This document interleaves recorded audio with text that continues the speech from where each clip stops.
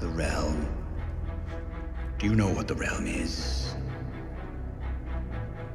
It's the 1,000 blades of Aegon's enemies.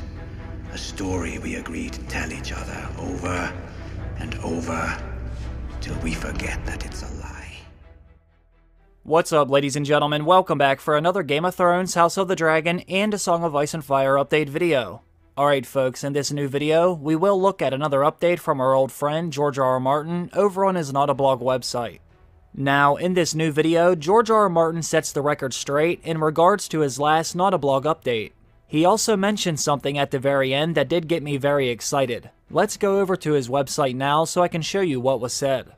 He said, "Too much to do, too much to do. Things are hopping as my frogs told you down below." Now, I could be writing long updates here about a dozen things, but I am sure most of you would sooner I were writing fiction, films, and television shows, as well as editing anthologies. But let me say a few words about matters various and sundry. We have a new book coming out in October, The Rise of the Dragon, an illustrated history of the Targaryen dynasty from Aegon the Conqueror to the regency of the boy king Aegon III of his name.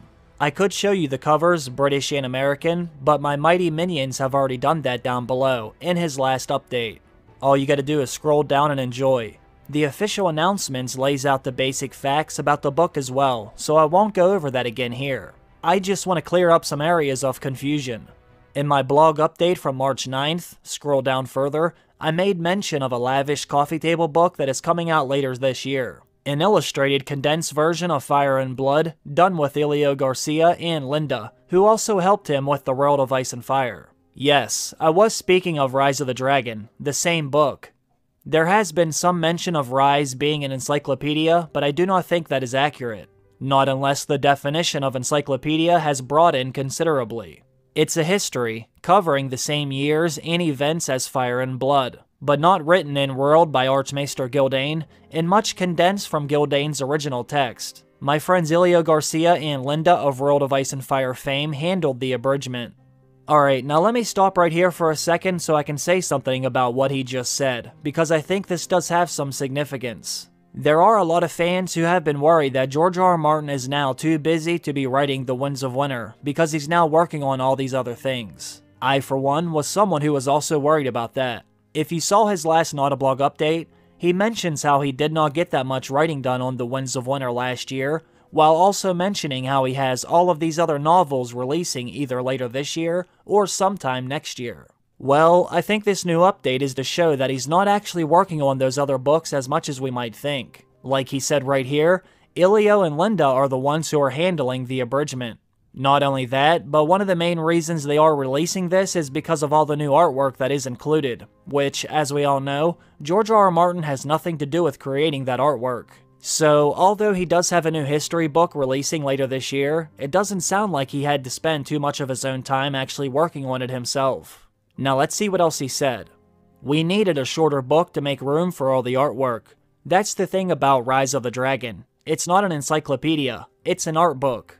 And a gorgeous one, I think. Rise of the Dragon will include 180 brand new illustrations from some of the finest fantasy artists in the world. Many will be in gorgeous living and dying colors. Dragons, knights, battles, lords and ladies, castles, and all the good stuff. So if you're a fan of fantasy art, you might want to pre-order your copy now."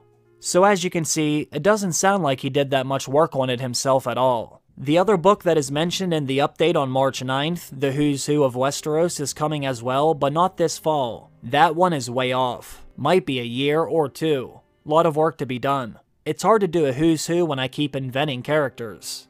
There will be a second book coming out this year to tie in with the debut of House of the Dragon, but it won't be a new book either, just an old one with a new cover. That's Fire and Blood, of course, the original unabridged version by Archmaester Gildain, with new cover art from the HBO series. When I have seen the new cover, I will be sure to share it here with you. So, once again, he is releasing another book, but it's not one that he actually had to work on himself. None of this really sounds like it's taken away any of his time from writing The Winds of Winter. Well, maybe not as much as we think. He also says many of you reading this are fantasy fans, I know. Waiting for The Winds of Winter, I know.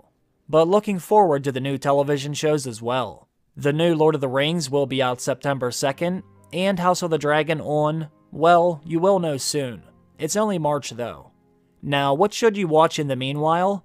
I recommend The Last Kingdom, based on Bernard Cornwell's Saxton Tales. The new season just went up, and my wife and I gulped it down in a few days. No, it is not fantasy. There is a notable lack of dragons and magic, but there are lots of battles and betrayals and sword fights and all that stuff. Ian Uhtred is a warrior who could give the best of Westeros and Middle-earth a fight. A good show, and we will miss it. But we have a feature film to look forward to at least, and Cornwell has a new sharp book out too. There's more, but I have other stuff to do, so I will sign off for now. The horns are blowing, the frogs are hopping. Alright, now maybe I'm getting all excited for nothing, but did any of you notice what he said right there at the very end? Let me read it again. He said there's more, but I have other stuff to do, so I will sign off for now. The horns are blowing. Now, I don't know about all of you, but that sounds like he is referring to the horns blowing at the wall. And dare I say they might be blowing because the White Walkers are finally riding down on the winds of winter to extinguish life as we know it. I don't know why, but that line got me very excited, thinking George might be in the middle of writing those scenes when the White Walkers are finally at the wall, fighting some of our beloved characters. Now, I know, it seems like we will never see the winds of winter, but I still want to hold out hope against all odds. Like I said, I don't think he is working on all of these other projects as much as we think. It honestly just sounds like he's having Elio and Linda remix his old material. That way they can release some new novels that has new artwork. I doubt he is doing much of any writing on those novels.